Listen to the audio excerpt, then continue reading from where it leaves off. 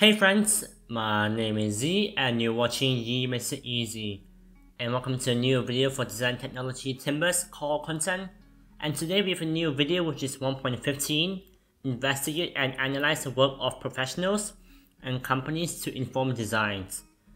And by the end of the lesson, you should be able to describe 1.15.1, which is analyzing a product to specification criteria, or the specification. So check out the pinned comment for the timestamp to this sub-specification. But we'll move on now to 1.15.1, analyzing a product to specification criteria. Here we have the criteria, the definition, the description, and the considerations for a kettle design. So all these will be based around a kettle.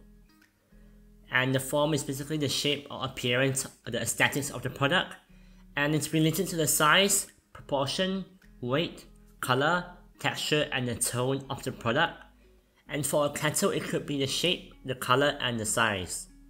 And for a function, it's what a product is intended to do, and it's basically how well it performs for the user. And for a kettle, it could be the ease of adding water, the ability to know that water is at a desired level, it filters impurities, and the power source. And for user requirements, it's basically how products will fulfill the wants and needs of users. And description is basically the need to know end user and may ask for preference. And for example, for a kettle, it could be weight, color, portability, and safety. And then performance requirements is the ability to complete a given task to a measurable standard. And for description, the product is tested and evaluated to meet requirements such as the speed, distance, size, quality, and accuracy. And this could be a selling point like miles per gallon of the sound output. Then for a kettle, it could be the capacity, the time to reach boiling point, and the length of extension cord. Then we have materials and components or systems. And it's the best materials for making the product, and it depends on the purpose of the product and the user, the end user, and the type of manufacturer.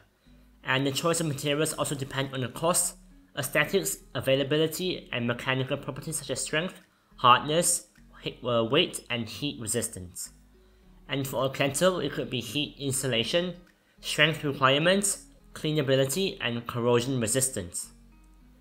And for the scale of production and cost, it's the quantity produced and per unit fixed cost to ensure an acceptable price and quality for customer.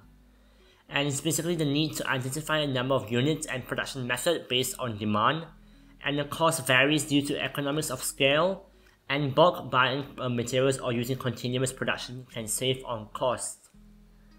And materials and process used for kettle, production method, appropriate quality, and an ideal price. And for sustainability, it's basically the environmental impact of a product from manufacturer to the end of user or the end of use. And it's basically the life cycle and recycle. And for a kettle, it could be the environmental impact of extraction or processing raw materials, manufacturing methods, lifetime power consumption, and disassembly. And lastly, we have aesthetics, which is how we interpret a product as being attractive or pleasing. And description should be it's related to the way we see, touch, hear, smell, or taste an object. And for a kettle, it could be the use of pleasing colors, it's smooth to touch, and clear lines with rounded surfaces. And marketability is the ability of a product to be sold, and it's related to how easily a product will sell in relation to its competitors. For example, in the kettle, it could be correct pricing for quality, extra functionality, and it fits with the current trends. And lastly, we have consideration of innovation, and specifically how a company will look at new ideas and methods in design of products. And description is that how the boundaries of technology are used to improve the design, manufacture, features, and functionality of products.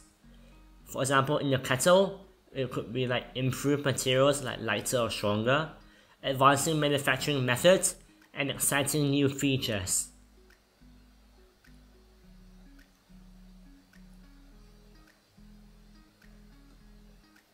And that's it for this new 1.15 video for design technology core content.